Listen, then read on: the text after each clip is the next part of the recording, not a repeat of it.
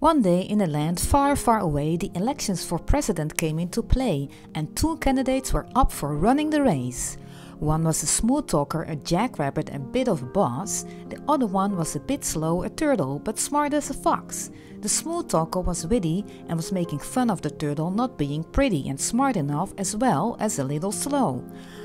That's why he said to the little turtle named Marlowe, "I give you a head start in this game because I am fast and I know my supporters already know my name." Marlowe said, "That's fine, but I will need a judge for the finish line." The jackrabbit agreed and appointed a smart fox who would cater to the need. Marlowe started to run the race, needless to say, at his own pace. The smoother was laughing hard and fast and concentrated on what he knew was best. Mr. Divide was his nickname, and in his mind he would win the game. Meanwhile, Marlowe was concentrated and focused on the race, and let nobody distract him from his goal. The smoother was clowning, saying that Marlowe wasn't playing a big role, that he would easily win the race, so he thought I might as well take a break.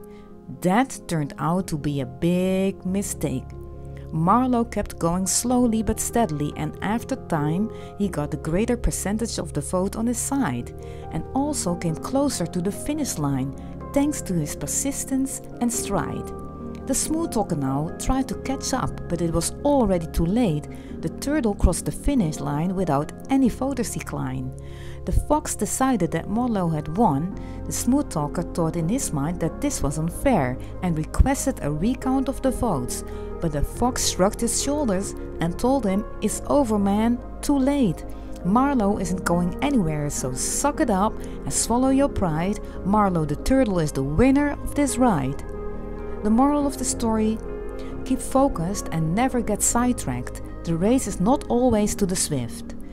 If you watched and listened to this story before bed with delight, good night, don't let the spiders bite. If you watched and listened during the day, a little fun story is always a sunny ray. Like and subscribe or comment down below if you will. So long, farewell, auf Wiedersehen!